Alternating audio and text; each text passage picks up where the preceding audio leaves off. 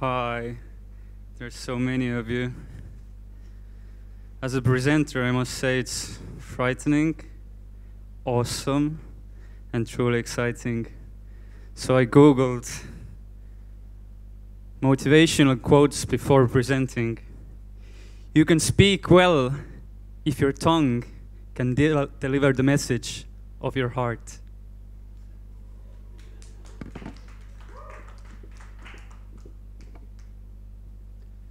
So yeah, as said, my name is Kethmar. I am a Pipedrive developer. But today, I'm standing here, I'd say even more as a creator, as a developer, obviously, as someone who loves to build and bring his ideas to life.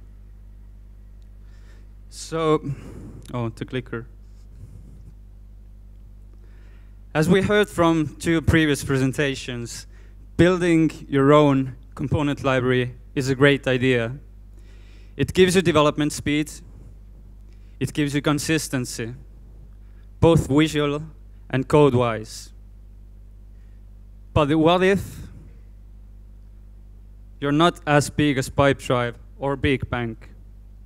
What if you're a solo developer like me, working on his personal projects? Or just about to launch your new startup, you don't even know what your product is supposed to be. So, what if your priorities lie elsewhere? I'm gonna show you a small demo of a project that I've been working on, and it's not gonna be a live demo because, well, I'm not stupid.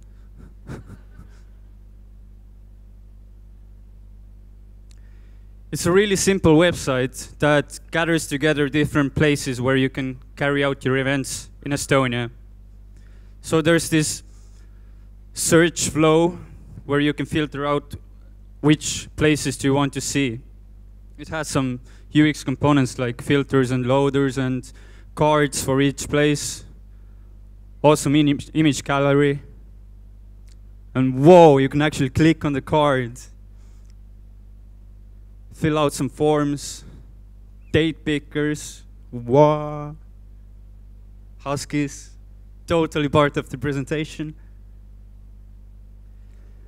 Yeah, cool project. The clicker is not working. Next slide, please, Fred.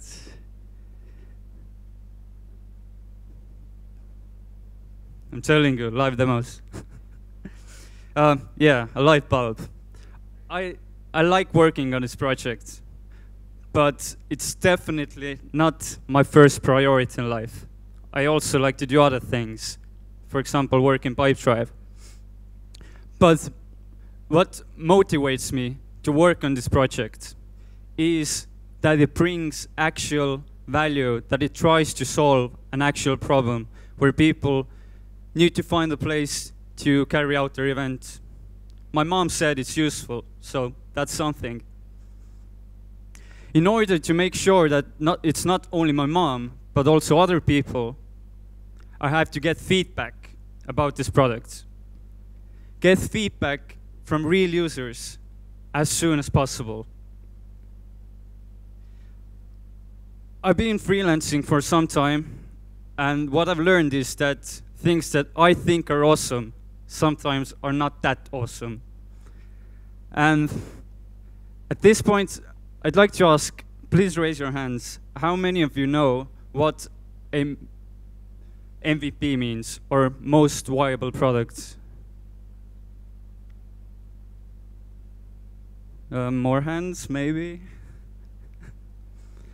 Okay, good. I can still tell you what it means, from my point of view.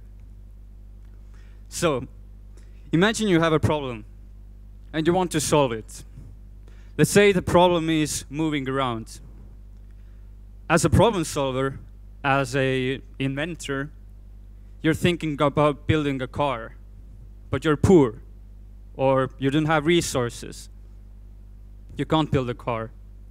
So what an MVP is, as it can be seen in this context, MVP is a skateboard. It's a product that solves the problem, but you built it with least effort. So in that case, the skateboard can be used to move around, but probably when you have a vision of building a car, that's not the best solution. But you can still hand it out and ask feedback. So, shortly put, MVP is a product that brings value, but it's built with least effort, and you can actually ask feedback for it. Now, how to get from the skateboard to your big grand vision, the car? There's this book called Lean Startup, which introduced me to an idea of validated learning. Basically, it's a loop or a cycle of building, measuring, and learning.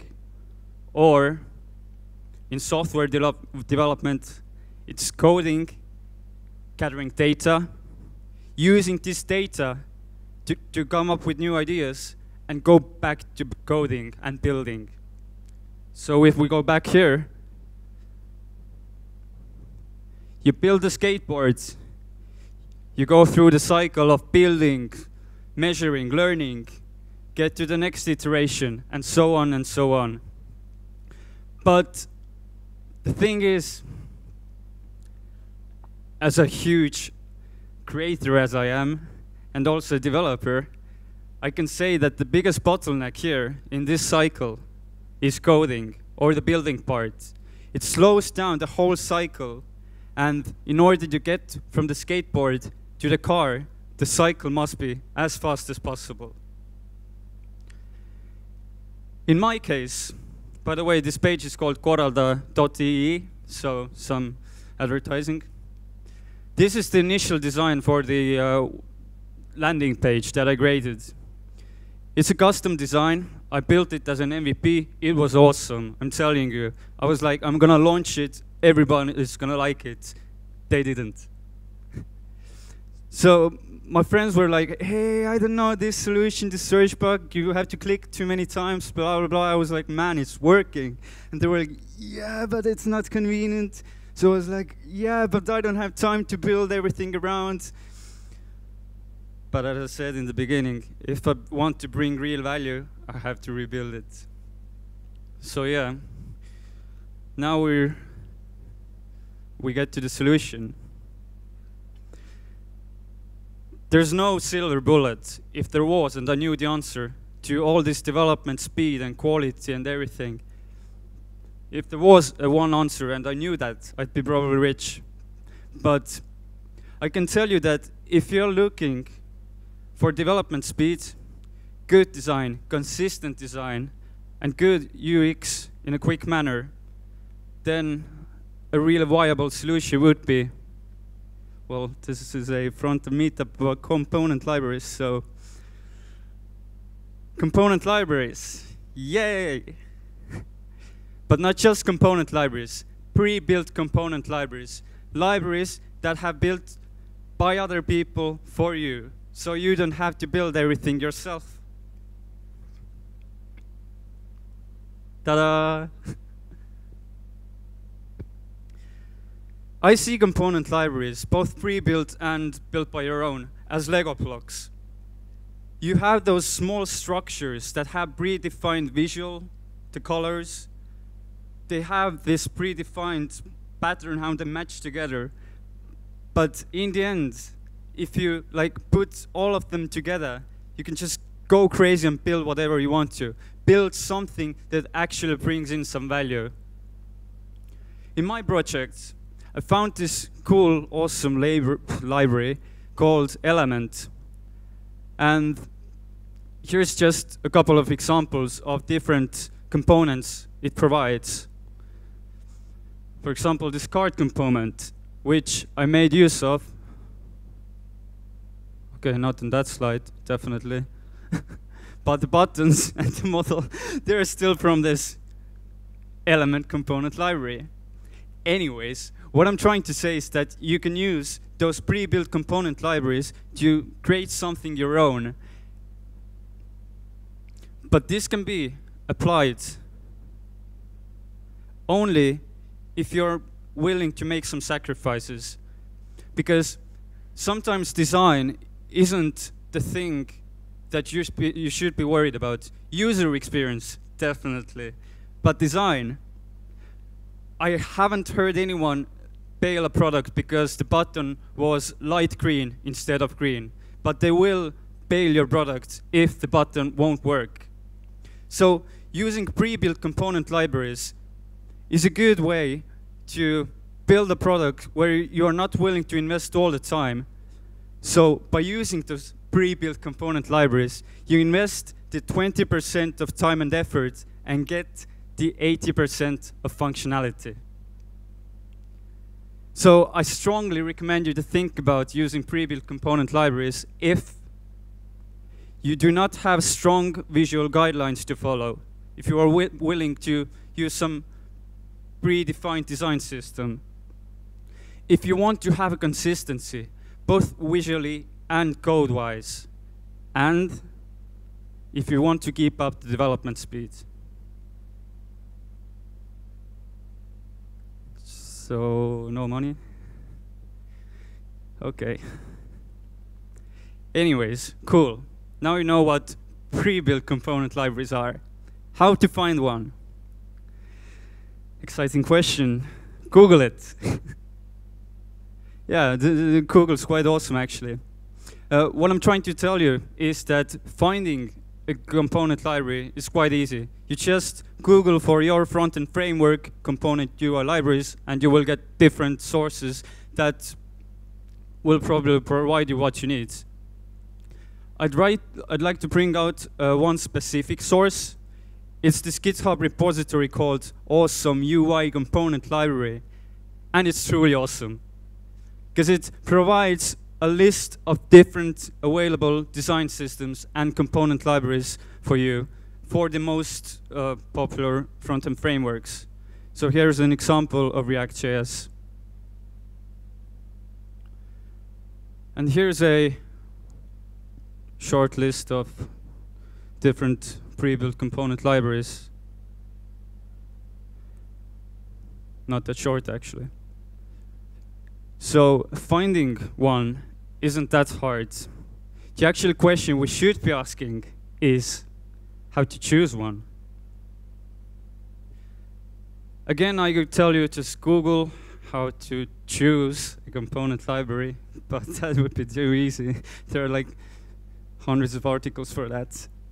So I went to some companies that actually use pre-built component libraries in their production. First one is Katana.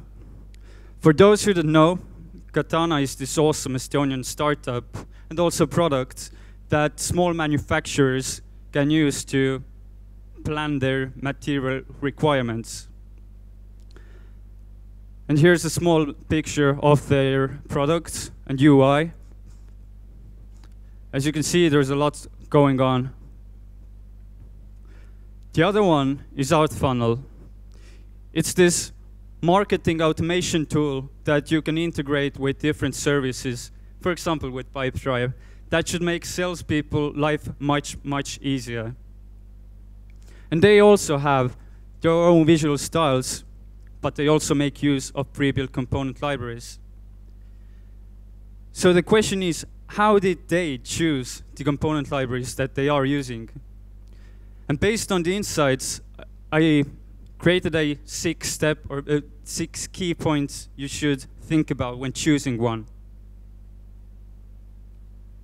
The first one, know your requirements. When you start building something, you definitely have an idea, the problem you're trying to solve. And probably you know how you want to solve it. If it's the right way to go, we don't know. But you should have an idea what you're going to build and what is the, at least initial user interface and user experience of it. So you can choose the different components you want to use there. For example, I knew in my project that I need a contact form that includes a data picker. So that was one of my strong requirements. Also, you probably know the front-end framework you're going to be using, whether it's React, Vue, Angular, whatever. And if you have some specific design system, maybe there's already a component library for that, so you don't have to build your own. Second one, when you find a component library, check the components, check the design of it. Are they extendable? Are they customizable? Maybe you don't need to customize and extend them. Maybe you do. You don't know because you're building a new product. And usually, when you think you know what's ahead, most likely you don't. So it's good to check how many components there are, how they differ, and so on. So if you're going to have a problem, then you have a component library that has a component for that.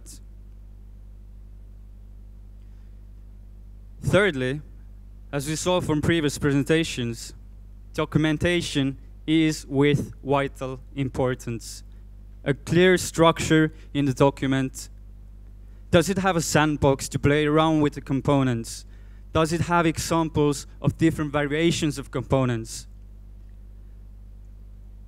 I can't make it like too understandable, but documentation is with vital importance because it's the first source you have to go to when you have problems. Oh, check that out. That's the fourth point. Let's call them vitality signs. These are statistics like number of GitHub stars or weekly npm installs, or maybe Stack Overflow issues. Basically, what I'm trying to say here is check the stats that ensure you that this library is being used, it's being developed, and there are actually other people making use of this library. Because if you have a problem and there's nothing in the documentation, then at least there is a community that can help you. Fifth, are there any other companies implementing the same library? I mean, I'm building my own product, I don't care. But if you are a startup that's about to serve real customers, it'd be nice and ensuring to know that there are already other products, other people having acquainted with this component library. So there's this website called stackshare.io where you can check out different tech stacks of companies and products. Worth noting. And sixth, just npm install and play around. Because in the end, it's going to be you and it's going to be your team who's going to use this component library. It has to feel right. In the case of Katana, they make use of React.js as their primary front-end framework. And they chose to go with Material UI, which is a component library that uses Google Material Design as the basis. And among other stats, I would just bring out that it has 1 million plus weekly downloads in npm, so you can be quite sure there are people using it. In the case of Outfunnel, they make use of Vue.js and Vuetify, which is also a really popular framework for Vue.js component library. Again, some stats that should give you some confidence that you are definitely not alone when dealing with problems. And now, my product, Korralda.ee, also built in Vue.js. And I found this awesome library, component library called Element. And I liked its documentation. I liked that it had real examples and different variations in the documentation. So I checked it out, I liked the visuals, and I saw that it's actively being developed. So I chose this one. And now, Fred, if you can give me my screen.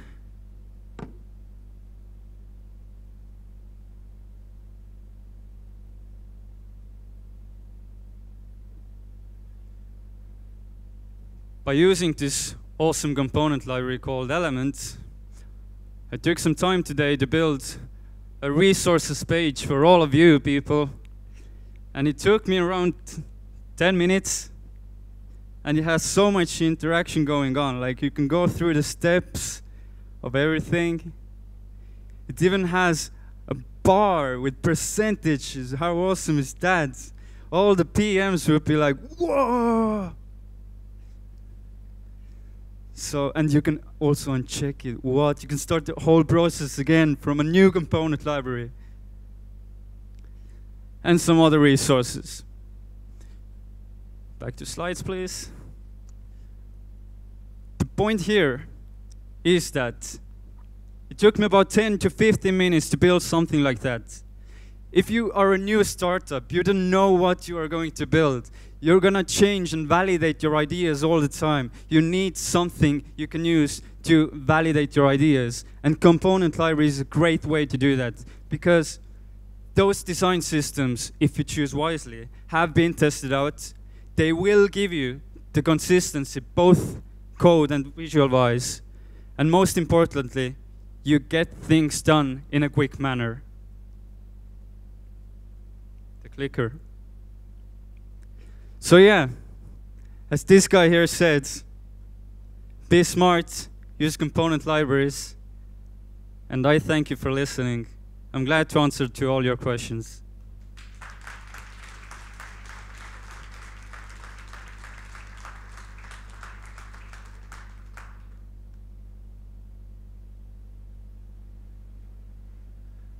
Awkward. Why the website for events? Why? So 6 years ago, we started building this website to find places where you can carry out your events. We built one, no one liked it, no one used it, but we got some paying customers. We were like, he pays us only like 10 years, we don't want to continue with it, so we stopped. For the next 3 or 4 years, we were like, we should continue with the website. Last year, we decided, okay, we should build it again. So that's why. It sounds related to the UI, but I'm curious. Like, is it just a hobby, or do you actually have a target customer audience? We have a target customer audience. Whenever you want to organize an event, then that's the place to go. And we are close to getting our first paying customers also. But it's meant for people who want to organize an event, so they can go to this site and find the place where to do that. Hello. Hello. I hope you were finished with your question. So my name is Lauri, and I last seriously developed front-end like 5 years ago. So was there a time when people forgot about stuff like jQuery UI, or like this seems eerily similar? How is this news? It's definitely not new.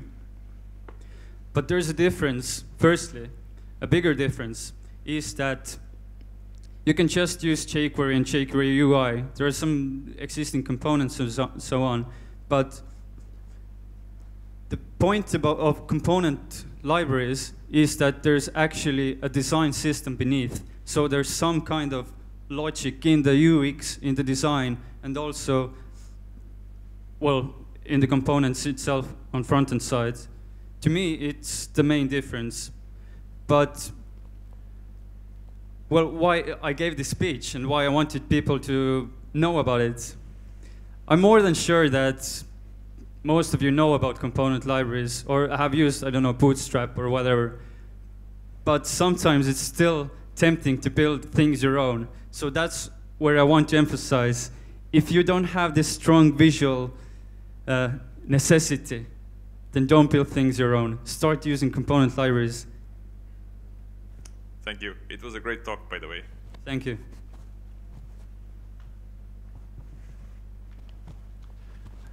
Thank you for the really, really great overview of components library.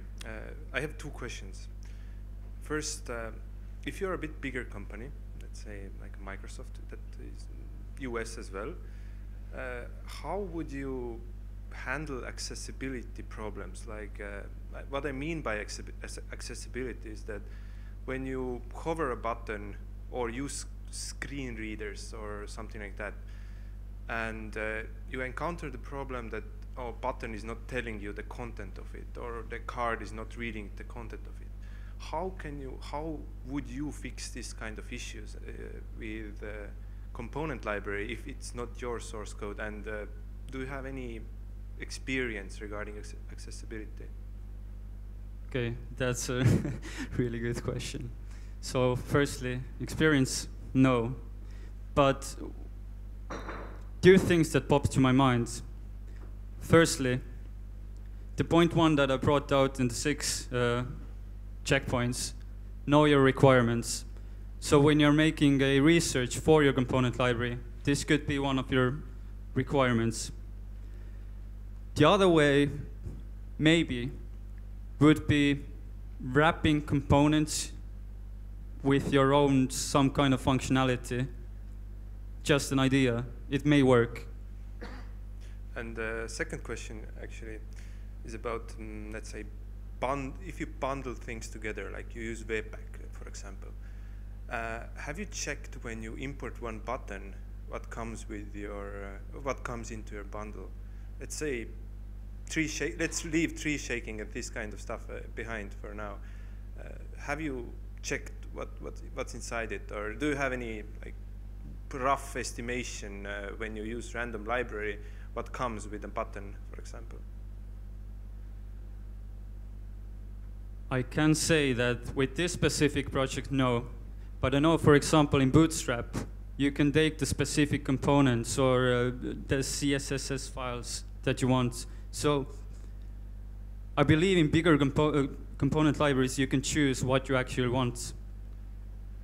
And again, if it's too big of a problem, then maybe component libraries aren't for you if they do not provide this support. So it's all about decisions. Thank you.